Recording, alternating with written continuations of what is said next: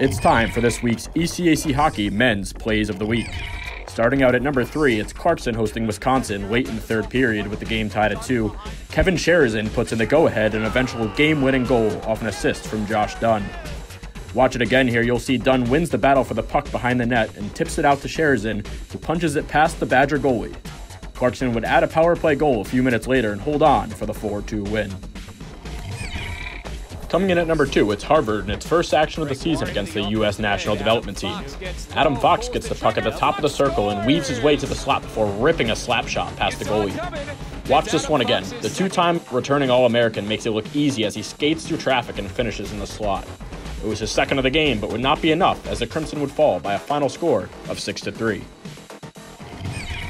The top play this week comes from Union and Northeastern.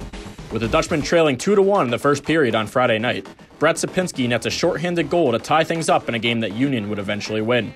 Sapinski takes a pass from the boards from Sean Harrison, gets the goalie to bite on his forehand fake and flips it up and over the outstretched pad with the backhand.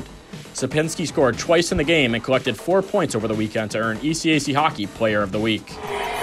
That'll do it for this week's ECAC Hockey Men's Plays of the Week, but be sure to stay up to date on news, scores, and awards by going to ECACHockey.com.